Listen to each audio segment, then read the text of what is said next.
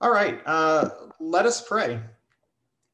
God, we come before you thanking you for who you are, what you do, and what you have done for us.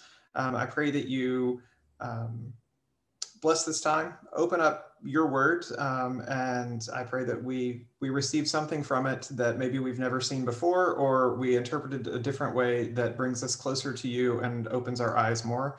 We ask this in your holy and mighty name. Amen. Amen. All right, and it looks like Reverend Tammy is dialing in now, so I will just pause just a second.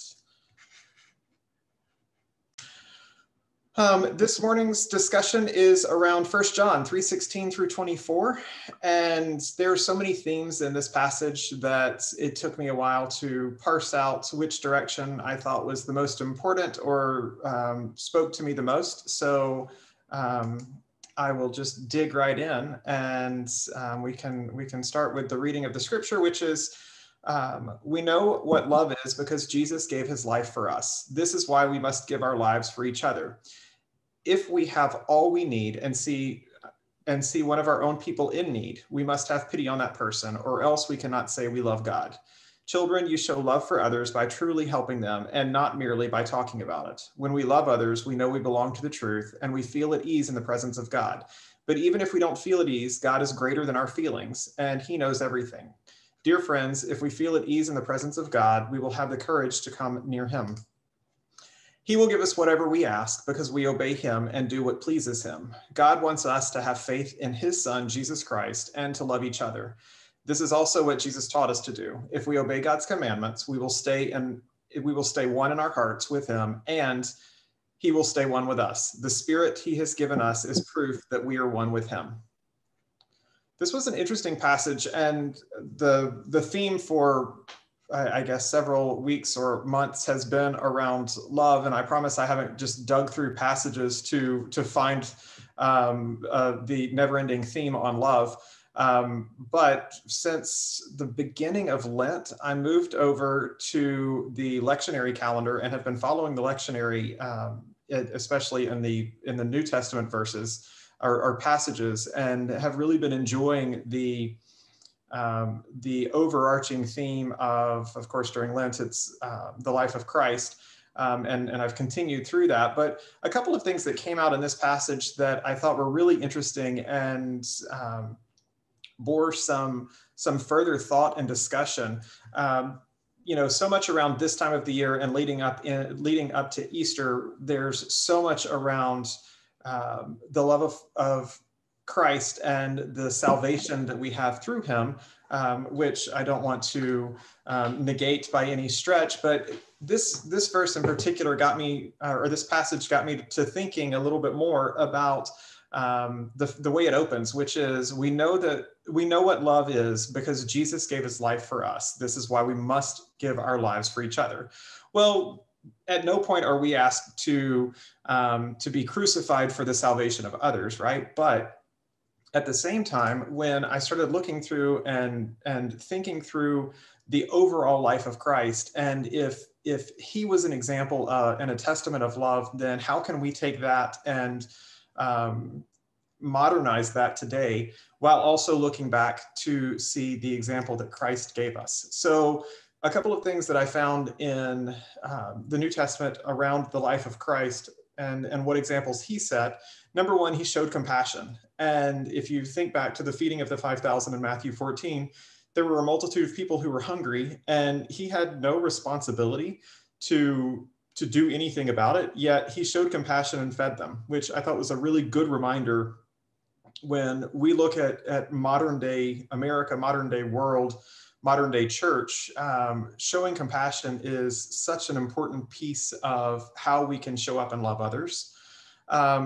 The next one that came through loud and clear was looking for the good in others. And this one I thought was really interesting. It's based on a passage in Luke 15, where Jesus specifically went and dined with, and I put in quotes, the others, because these were the people who the religious organization that was looked down on other groups. And These were the people who were not in the Christian in crowd. And I thought it was interesting as a reminder that Christ actually, he sought out the people on the fringe, and did so, of course, while showing compassion.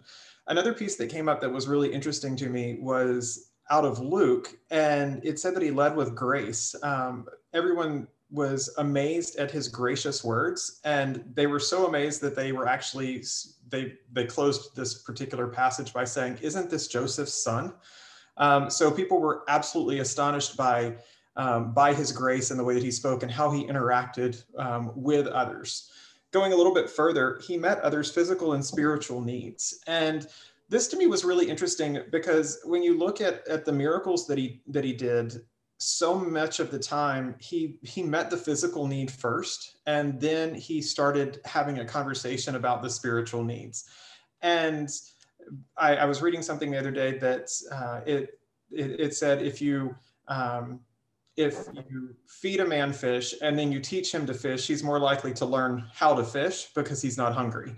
And I thought that was a really good thing to remember around working through someone's spiritual needs. We need to make sure that their physical needs are met as well. And if people are hungry or they're cash strapped and they can't think about anything beyond the next paycheck, et cetera, then how do we help overcome those barriers so that we can help them meet their spiritual needs? And then all of this to me was just a really nice way of wrapping up how Christ was an example of love, and he demonstrated love, going back to the first passage, or the first verse in this passage, but also in John 3:16, for God so loved the world that he gave his only begotten son. So to me, it was just such a great reminder and example of, so often, growing up in a very evangelical church, it was evangelism all the time, and God can work out the rest later. Well, since we're here and we're in the now, I think it's our responsibility to help those around us with the physical needs that they have, while also showing them love to connect them with the spiritual solution that we have, which is Christ. So in looking at that, I wanted to start thinking about, okay, who are the groups that we need to talk about today? And really, you can just go out, I'm looking out my window and thinking about my neighbors around my neighborhood. But gender equality, and I'm not going to get political preachy, but, if women make 84 cents on every dollar that a man makes, yet we're all equal in the eyes of Christ, that to me is a problem. So how are we creating equality in gender to ensure that people's needs are met and that people are respected? The poor and our homeless. It astonishes me the number of homeless camps that we have in Sacramento, and there are amazing organizations who are working through providing support for the homeless and for those who are hungry. But is there something that we Midtown Collective can do, should do, need to do, are called to do that we're not doing? Another group is refugees, immigrants. I try to not watch the news as much as I was watching, but what is our responsibility in protecting refugees and immigrants, be them legal or illegal? I'm taken back to the verse of when Christ said that what you do to the least of these, you do to me. Well, if that's the case, then I think we have a lot to answer to, just as people in general. And I try to keep that in the back of my mind when I'm casting a vote, figuring out where to give my time and money, etc. Different races. This has been, a big issue nationally and globally. And to me, this is just such a good reminder that I will never understand what it's like to be Black, but I can stand with people who are and fight for equality and equity and all that I do. And I think that that's what Christ would have asked us to do as well. The gay community, the trans community, this entire group of people, these were others as well, or are others as well. So how do we show Christ's love and do what Christ did and showed the example, which is to love all? So these were just a couple of examples that I saw and thought about as I was reading this particular passage on if Christ is the example of love, and we're supposed to evangelize that love, then how do we do that? And how comfortable are we doing that? Not only as a collective, but also as individuals. So to me, it was a really good meaty passage to get into, and about halfway through the week, as I was reading it and praying on it and praying about it, it just made me feel icky that I'm not doing enough, and that I'm not meeting the needs of everyone. And there are some people in some groups that I don't want to deal with. And that's so not Christ-like that it's embarrassing to say. So that's been what I've been burdened about this week quite a bit, is how to overcome loving some of the others that I don't necessarily want to love as much. So that was my take from this passage and from this reading. I summed it up with, we see labels, and we're really good at labeling ourselves and labeling others, but we should see opportunities to love instead of seeing those labels. So that was what I came to the week with and have been wrestling through this week with. And I would love to know if any of you have any thoughts, ideas, or differing opinions, because I always welcome those.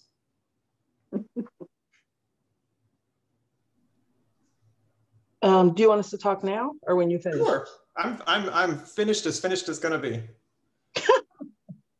Well, first of all, thank you for just your awareness of so many groups that are marginalized and oppressed and live under daily fear of their lives being safe just to walk down the street.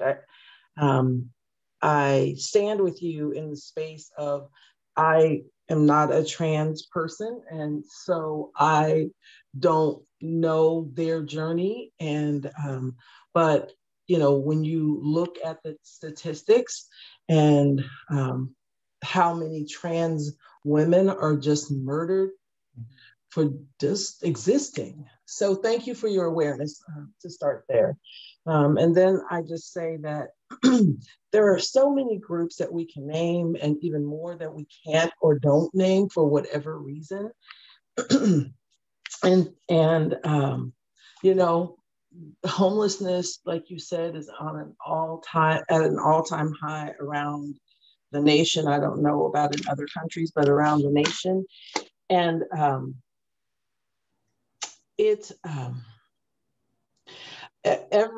on every corner, there's a person with a sign. And in my privilege, I tend to try to judge who's sincere, who's really in need, and who's not. And as I continue to strive to be more like Christ in my actions, you know, I just call us all to consider Christ in moments like these, but also accept grace, but because it's never been God's intention for us to save all, but it is God's intention for us to love all. So thank you. And thank you for that comment. As you said, it's as you were saying, it's not God's intention for us to save all. I wholeheartedly agree. I do think it's God's intention for us to see all, and as a result of that, love all, which to me is sometimes as hard to do. You know, how many times and maybe I'm the only person who does this, but I can't count the number of times that, you know, I have immediately fiddled with my phone, my radio, read the mail, looked at a street sign, looked at anything, rather than making eye contact with someone who is on the side of the street with a sign. I think we in general often look for ways not to see, as opposed to seeing people for who they are, which is God's creation. So, I agree. Beautifully said.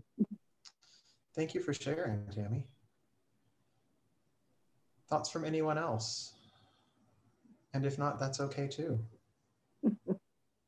Well, the only thought that I had that crossed my mind, there's always going to be groups of people that you won't know what's going on with them so far as hidden items. I deal with epilepsy, or someone else deals with a family member who might be autistic, or not necessarily disabilities, but hidden things that you can't see.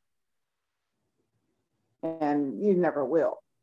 And I don't know if there's any way to respond except maybe individually so far as that goes. But such things as dealing with disabilities does not make life easy, no matter who you are. Right. Right. And dealing with any type of difference. A book that I read a couple of years ago, which may be of interest to some of you, is it's a math book. And if anybody knows me, I hate math. I majored in communications for a reason, because they didn't make us do math ever. But I found a book a few years ago called The End of Average.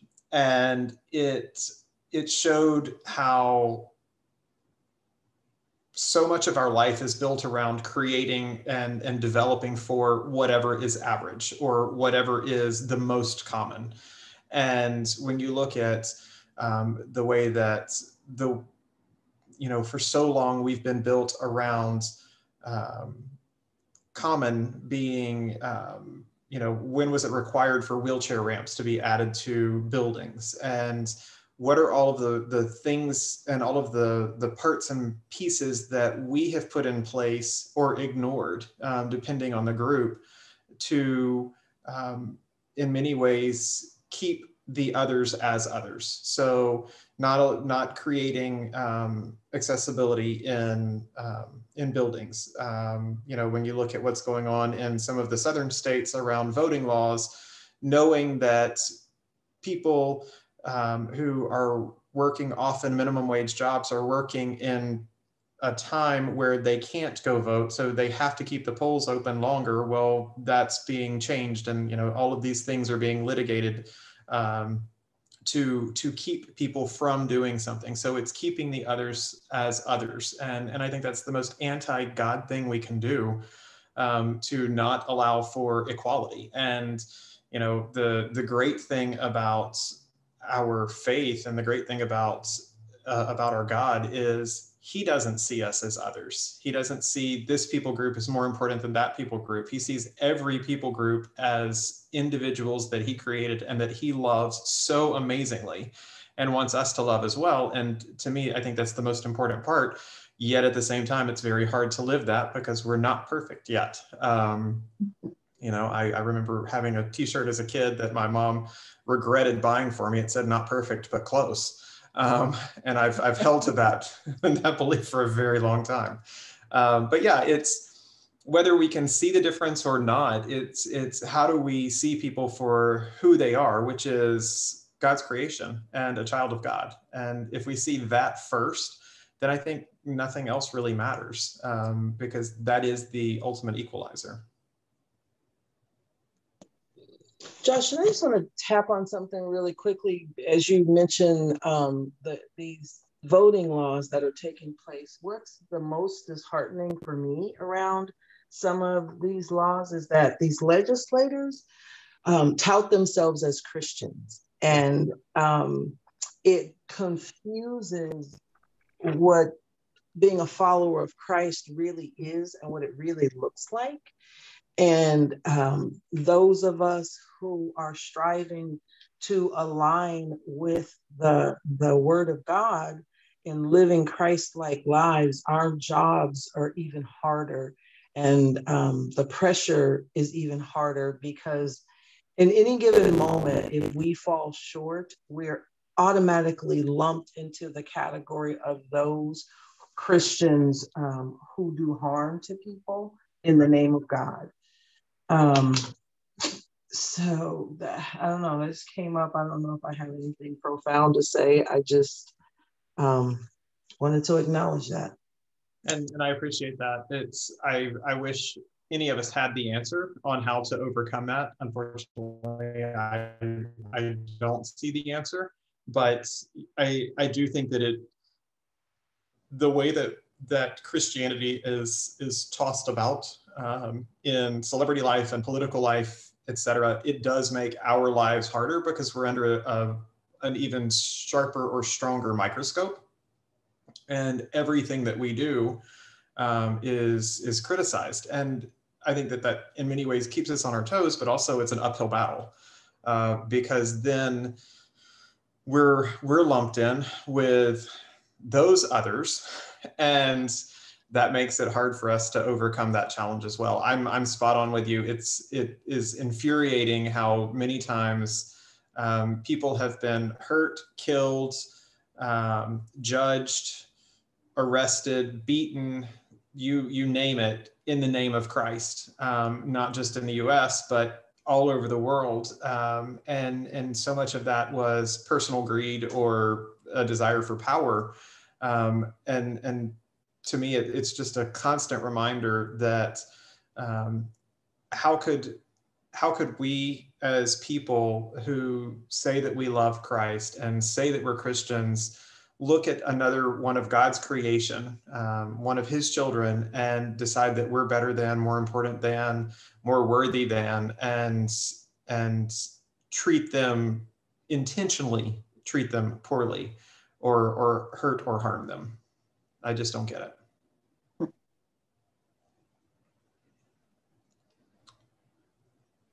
So, anyone else? We're digging through meaty topics lately, which I enjoy, but I struggle all week. Oh, yeah. All righty. Well, next week, I did go ahead and read ahead, and I went ahead and put the event on Facebook. It is going to be based on John 15, 1 through 8, and it's titled "We Are an Extension," and not to give away the plot, but this is a very well-known passage on him being the vine. So not divine, but the vine. So I will be digging through that this week, and barring objections, I will close in prayer and then stop recording. So let us pray. God, thank you so much for the conversation we've had, for opening up your word and our hearts and our mind and eyes. I pray that you allow us to see this week, see others who we may not have focused on, and don't let us drop our gaze from that person. Let us lock eyes and see your creation, your child, and someone you love infinitely. Bless us this week. Keep us safe, and let us return next week as we continue to dig into more scripture. We ask this in your holy and mighty name. Amen. Amen.